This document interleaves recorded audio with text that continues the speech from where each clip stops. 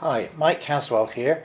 I'm going to show you today how to change a Ryobi curved shaft weed trimmer into an outboard engine for a kayak or canoe. First of all, we're going to start off by removing a few of the components from the actual weed trimmer. We're going to remove the trimmer head and the guard and everything to do with the handle and the lever for the throttle control. So let's move to my workshop and get started on this conversion. This is the Ryobi lawn trimmer, and I have removed some components, mainly the switch, the trigger. We're going to discard all the components of that because it's far too complicated for the job that we need to do. And I've taken the cover off the carburetor, and you can see here, and this is the part that we are going to be interested in. This is the throttle movement here, and you can see a little hole there which we are going to put a new part in there. So we're ready to go. Throw all this away, we don't need it. We're going to use a trigger instead. Here we have the trigger. Very simple arrangement, but much more efficient than that for this job. Okay, here you can see the shaft has been pulled out of the engine and the rubber handle pulled off, and also the throttle cable is now free. So we'll start to take that apart and take it out of the actual carburetor arrangement here. We're going to put a longer throttle cable in, so we need to take this one out, and the best way to do that is to just unhook it with a pair of needle nose pliers. To remove the choke housing, which also has the filter in it, you need to take the two screws out, and it will all come apart quite easily. There are two small lugs on the plastic insert into the housing that need to be depressed so that you can pull it out. The cable on the right is the new cable, which is much longer than the one we've just taken out, and we're going to put two nuts on there. On the threaded area, and that's going to be inserted back into where we took this plastic one. We're going to throw the plastic cable away because it's too short, and then we're going to snip the nipple off the longer cable and replace it with the little Z-bend there made of 1/16 diameter copper wire, solid copper wire or brass rod. Cutting this cable with tin snips or scissors or something like that can often fray the ends of it, so I suggest that you decide where you're going to cut it and then pour some super glue over it and let it dry. If it takes a while to dry, you can always rub a little bit of baking soda onto the glue and it'll set it up instantly. Once it's set up, then you can snip it and the part will be fray free. I've already taken the brass rod and turned it into a Z-bend at the end, and then snipped it off about 1/4 inch long. That's going to be placed inside the little bit of brass tube and then either crimped on, or you could solder it in place. Once you've installed the outer cable housing into the throttle chamber, you should pull the inner cable all the way through so that you can measure exactly where it needs to be against the hole where the Z-bend goes. Before you cut the inner cable to length, remember to dab some super glue on the cut area to stop it fraying and let it set up. Otherwise you'll have difficulty in inserting the cable into the brass tube. Use a little more super glue when you install the brass tube. Let it set, then install the Z-bend into the carburetor and check that the throttle lever action moves the carburetor valve through its full motion. If it needs adjustment, then heat the brass tube with a small blowtorch to release the superglue adhesion. Then reinstall using superglue again. Once you have the adjustment correct, then crimp the brass tube onto the inner cable in several places. As an alternative to crimping, you could tin the cable and solder the Z-bend and brass tube together, but you should be experienced at soldering to achieve this.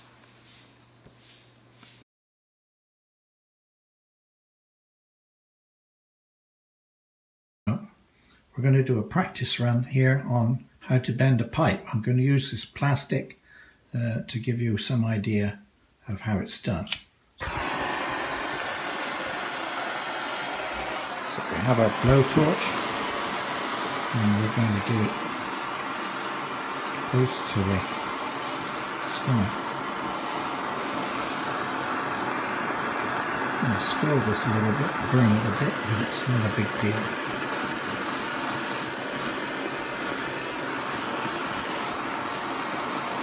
Doesn't take much. Now we should be able to bend it really easily, no pressure at all.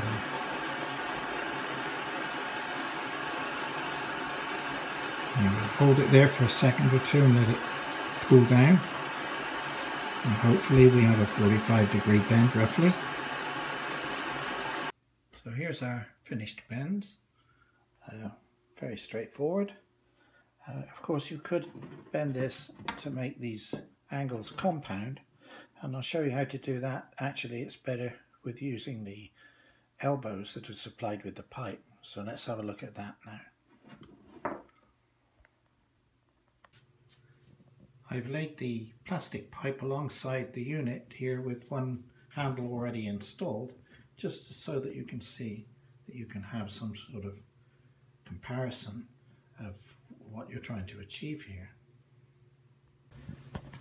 Now we're going to tailor make this handle to suit you personally. So what you need first of all is a length of this pipe here, no more than about 4 inches long, because it's got to hold the two brackets that hold it onto the shaft. So it only needs to be this short. Then you have an elbow that's going to turn it up here, and I have probably just over a foot of pipe here, which we're going to trim if we need to, and then there's a length of it shooting over here. So here's our pipe all put together. Not glued, because we need to disassemble this several times probably to get this right. Bear in mind that you can make these angles here compounded, so we can bring this up here like this if we need to. And similarly this can come up here. There's just lots of variations on where this could actually be, and this is why this pipe is so good to get your handle in the perfect position for you. You probably need to set this up on the boat, sat in the seat, and then you can see where the handle actually needs to go. I've moved the original handle to go over the top of the engine this time, and I've put the plastic one parallel to it so that you can see. Whoops. You can see that it's very similar. There you go. Leave the last bit of tube longer than you need it, so that you can trim that later on as well. Now this aluminum tubing here is only supplied in a 3-foot length from shipping purposes, but if you need a longer piece of tubing you can always buy some from Home Depot or Lowe's. Look for 3/4 inch aluminum tube. So now we have a rough idea of the shape that we need. We're going to mark the bends on here just so that we have a good idea of where they should be. Let's say that's roughly about there. So we've got 2 marks now, one here, and where's the other one? Here. A bit better. Okay, so now let's get and bend it. We're set up in the vise, so we're going to heat this area here. We're going to pull the aluminum tube towards us. Let's get this going. Here we're going to heat it all the way around because you want the entire circumference more flexibly because of the heat.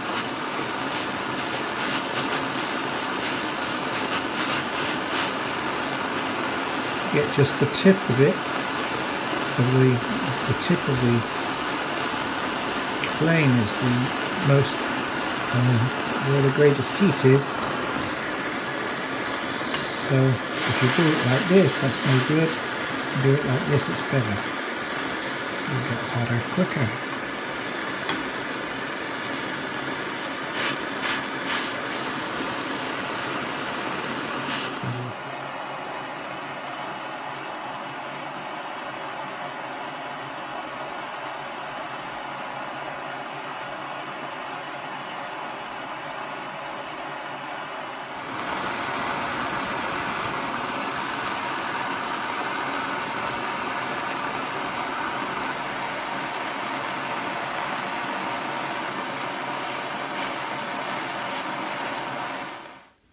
So here's our first bend completed, and now we just start on our second one.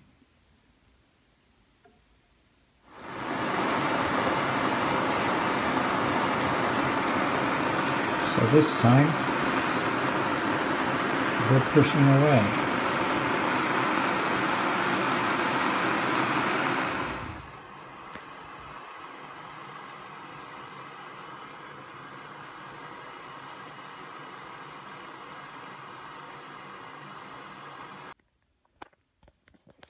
And here's the finished article.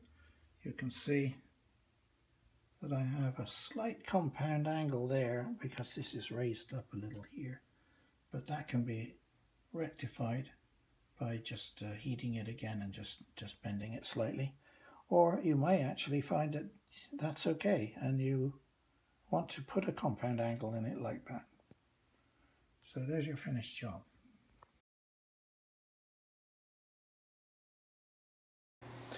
Using the diagram here, assemble the gimbal by placing the 5/16 inch hex bolt into the lower U-shaped part first.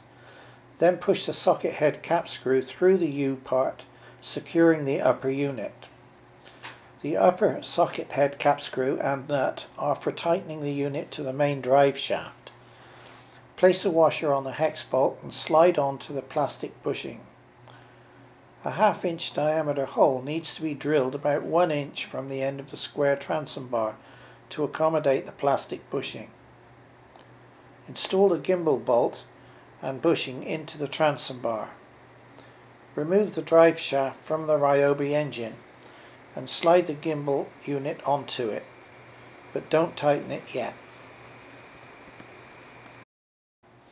The transom bar position is going to vary depending on the boat. You will probably need a helping hand to find the best position for you. So assemble the complete outboard onto the transom bar, then sit in the boat with the engine to your left preferably. The reason for this is that on most weed trimmers the exhaust blows out towards the left slightly. Get someone to hold the unit with the transom bar resting on the boat deck behind you. You need to have the engine overhang at least 6 inches out from the hull to enable you to make a decent turn to both port and starboard. Here you can see the engine has a limited turn capability to the right, but here it is further out from the hull and so will make a sharper turn. Check the handle and throttle lever are comfortable too. You can swing the steering handle left, center or right of the engine, so many positions can be achieved. Drill 2 5/16 inch holes through the transom bar about 1 foot apart, and then use these holes as a template to drill through the hull. This configuration allows you to remove the transom bar, yet still have the holding bolts in place for future use.